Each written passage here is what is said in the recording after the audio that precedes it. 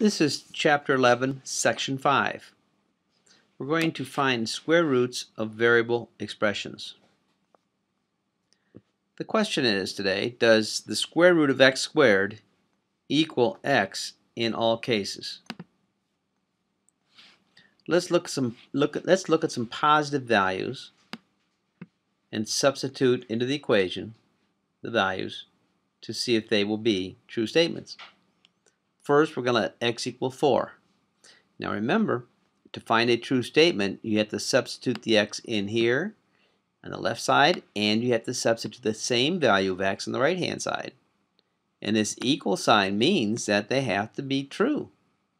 So let's put the 4 in for the x on the left side, and let's put the 4 in for the x on the right side. Let's simplify both sides and see what we come up with. Well, 4 squared is 16, and the square root of 16 is equal to 4. And on the right side, we have 4. So this is a true statement. Let's look at the value of x equal 8. Substitute in for x squared. The x here is an 8. 8 squared is 64. Let's bring the 8 down on the right side. The square root of 64 is 8. And of course, the right side is 8. So 8 is equal to 8. So this is a true statement also. Let's try one more value. We're going to let x equal 20. Substitute the x for 20 on the left side. Substitute the x for 20 on the right side. 20 squared is 400. The square root of 400 is 20. And of course, on the right hand side, we have 20 all the way down. And the statement is 20 equals 20. This is a true statement. So it would seem that the square root of x squared is equal to x for all positive values of x. We have sort of proven that. Let's try some negative values of x and see what happens here. Once again, we've got to substitute negative 2 on the left side and negative 2 on the right side, and they have to be equal to each other. So negative 2 squared is 4. The square root of 4 is 2. Oh, but look at this. What do we have on the right hand side? We have a negative 2. 2 is not equal to negative 2. So we have a problem someplace. Let's try a negative number. Maybe that was just for negative 2. Let's see if negative 10 gets us the same result. So we're going to substitute negative 10 here. Negative 10 on the right side. Negative 10 squared is 100. Of course, the negative 10 on the right side just keeps coming down. And the square root of 100 is 10. 10 is not equal to negative 10. This is not a true statement. Let's look at negative 5. Substitute in for the left-hand side. Substitute for the right side. We get negative 5 squared into the radical. It's equal to negative 5. Negative 5 squared is 25. And the square root of 25 is equal to 5. But it is not equal to negative 5. So this is not a true statement. So we have a problem. It should be obvious by now that when x is negative, then the square root of x squared is not equal to x. We have sort of gone through that and shown you several examples. And if you would put 100 more examples in there, you'd get the same result. The square root of x squared is not equal to x when x is negative. So the question is, what does the square root of x squared equal when x is negative? If x is negative, then the square root of x squared is equal to a positive x. And to make it positive, we need the absolute value signs. Because remember, any number inside the absolute value sign will give a positive result. Let's go back to the previous page. I've copied the previous page here, so we're going to take a look at it again. We're going to let x equal negative 10. So remember, this side here has got to equal that side there when we get down to the end. We're going to put a 10 in for x, a negative 10 in for x. So we get negative 10 squared, that's 100. And we're going to put a negative 10 in for the right side inside that absolute value. That's a negative 10 all the way down. The square root of 100 is 10, and what's the absolute value of negative 10? It's 10. Look at this. We now have a true statement. Remember that if there's any chance that x is going to be negative, then the square root of x squared has got to be the absolute value of x. So how do you use this newfound knowledge? Let's simplify some expressions. This is going to be similar to your homework tonight. The square root of 16x squared. Well, the square root of 16 is equal to 4. And the square root of x squared is equal to the absolute value of x. Remember, if x is positive, you get a true statement.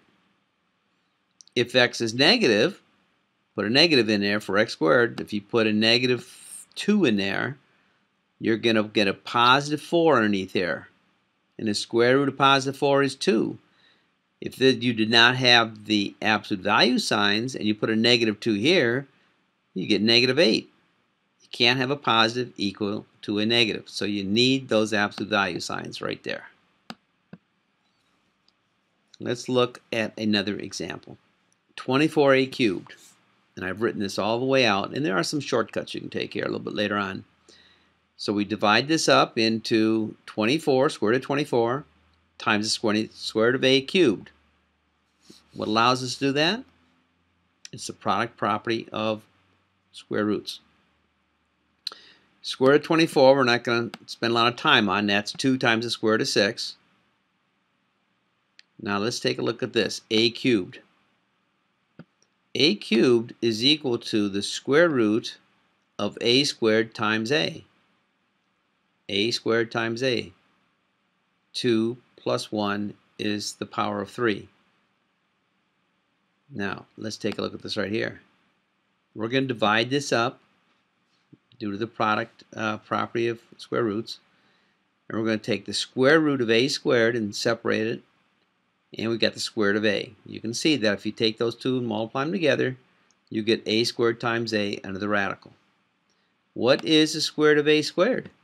It's equal to just an a. Oh, but why don't we have the absolute value signs around there? Didn't we say before that the square root of a squared was the absolute value of a? Well, that's not always the case. You have to look back at the beginning problem. Do you see this 3? This says a to the third power. Let's say a has a negative number, like negative 2. This becomes a, or negative 2 to the third power, which is negative 8. You can't have a negative underneath the radical sign. The square root of a negative number is not defined for us right now. So a cannot be negative. If it is negative, it's not defined. So in this case, a is not negative. It's got to be positive. And since it has to be positive, this has to be positive, and you don't need the absolute value signs to make it positive because it's positive in the first place. So we have 2 times a times the square root of 6a. And what you do is you take everything under the radicands and you combine them together and put them underneath one radicand. And you take the a and the 2 and you put it to the left of the radicand. The radicands usually last. In these simplification processes, the number will be first, then you'll have the variables, and then you'll have the radicands. Let's take a look at this one. The square root of m squared minus 18m plus 81. This should look familiar to you. This is called a perfect square trinomial. Remember that from chapter 5?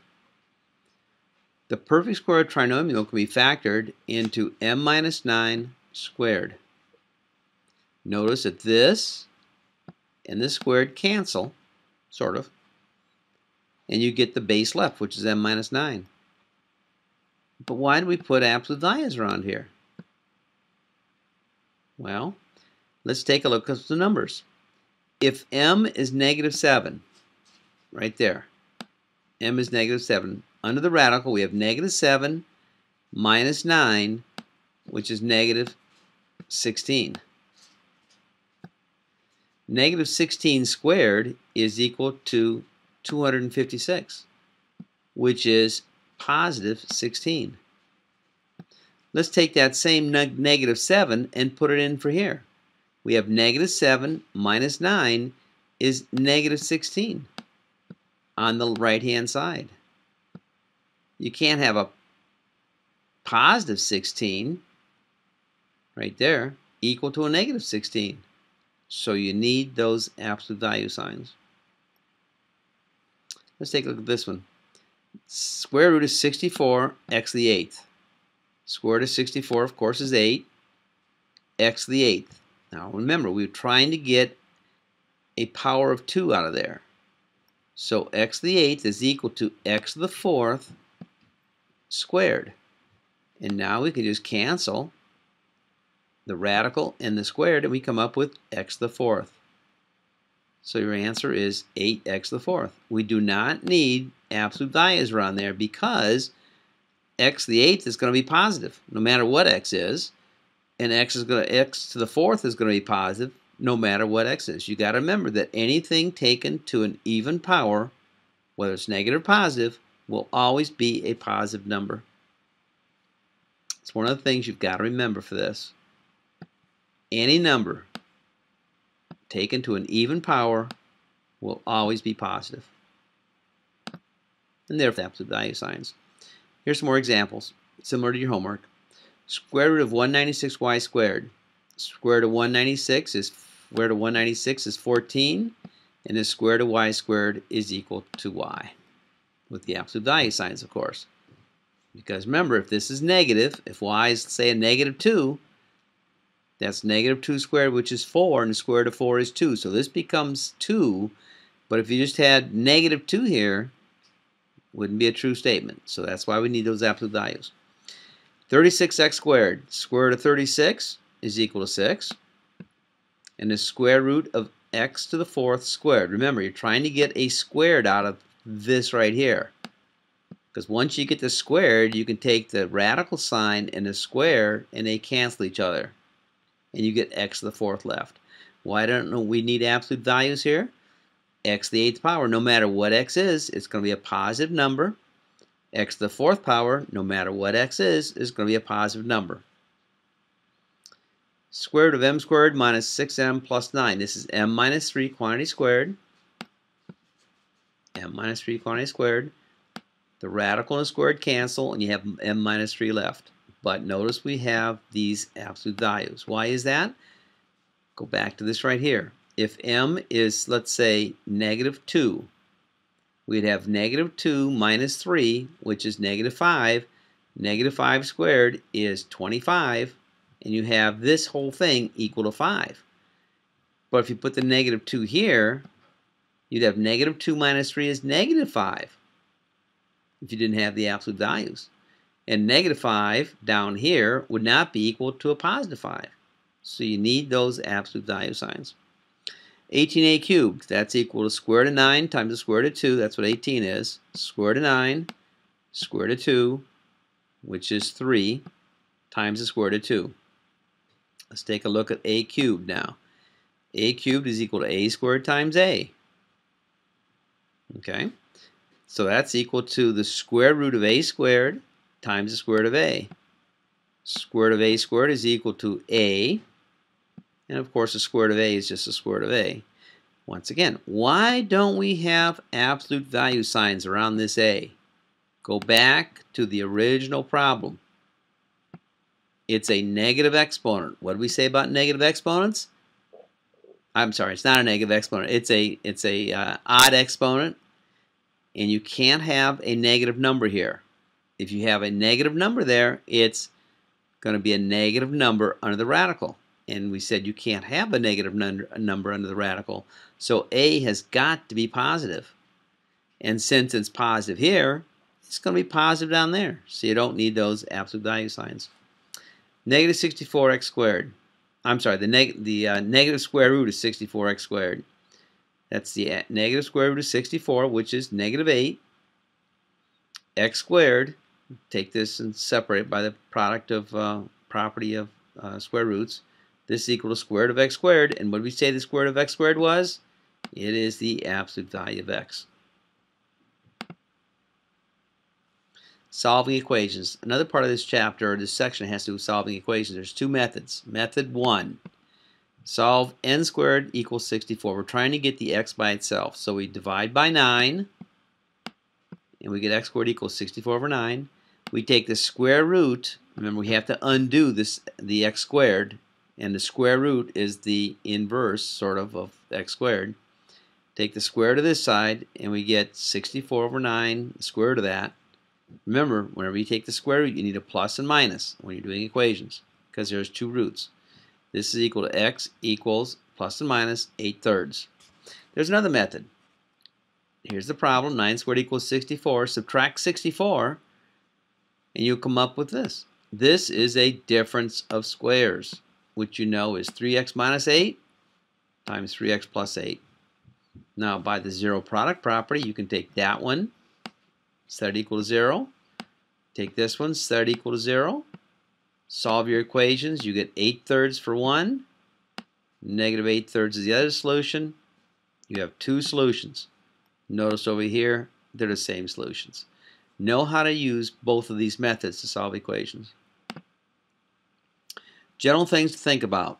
You cannot have a negative value under a radical sign. Negative 4, for example, is not defined at this point. If you have an odd power in the problem, you will not need an absolute value for that variable, since the variable will always be positive value. So if you have an odd power right there, if this is negative, it's undefined. So it's got to be positive all the time. If it's positive here, then it's going to be positive over here. If you have higher powers under the radical sign, use the power of power properties to get a power of 2. Notice I got x to the 10th under the radical. So I'm going to take a 2 out of there. A power of 2. 2 times 5 is 10 by the product of a power of a power property. This and this cancel, and you get x to the 5th. Now, why does it have to be absolute values here? Well, if x is negative, it's taken to an even power here. It's going to be positive under the radical. And a square root of a positive number gives you a positive number. But if you put a negative here to an odd power, that negative is going to be a negative number. So you need the absolute value signs to make it positive. Any number taken to an even power will always be positive. X to the 12th, that's always going to be positive. This is always going to be positive, so you do not need the absolute value signs. It will never be negative in the first place. Your homework tonight is listed on the top of this page. Be careful of absolute value signs in your answers. Study the examples in the book and go back, and if you want to listen to this again or study this flip chart, it's on the wiki.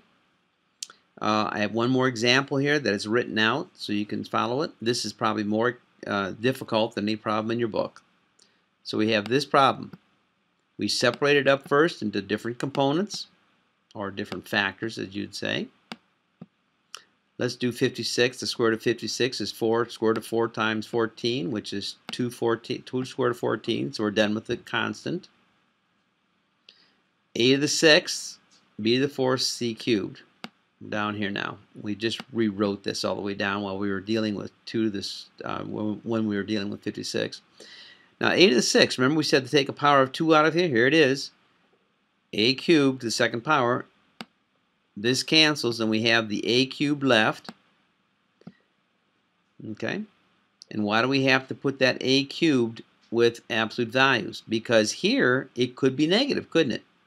We can have a negative a here because a negative to an even power is a positive number. So this is defined. The square root of some positive number. So if this can be negative, this can be negative, A cubed can be negative, and you can't have a positive number equal to a negative number, so you need those absolute value signs. Let's take a look at the b now. We had b to the fourth, b to the fourth, b to the fourth. Here we're going to take a square out, the square root and the 2 cancel, and you get b squared. Now we do not need absolute values here because no matter if it's positive or negative, it's going to be positive there. No matter whether it be positive or negative, it's going to be net positive here. C cubed. C cubed cannot be a negative number. Let's look at this right up here. C cubed cannot be negative because you can't have a negative under the radical. So therefore, when you separate the c cubed, c squared, and the c does not need those absolute values because c can't be negative in the first place. So once you get everything simplified, you have to reorganize it. So you take everything under the radical. So you get 14c, that goes under the radical right here. That's the property of, or the property of products of square roots. The 2 comes first because it's a constant. A cubed, b squared, and the c. Put them in alphabetical order. Well, I hope you understood this. This is somewhat tricky, the absolute values. So you really have to think about positive and negative values. You got to remember, you can't have a negative number under the radical. Okay? Well, good luck with your homework. If you have some problems, you can email me or text me, and I can probably get back to you with some answers if you need help.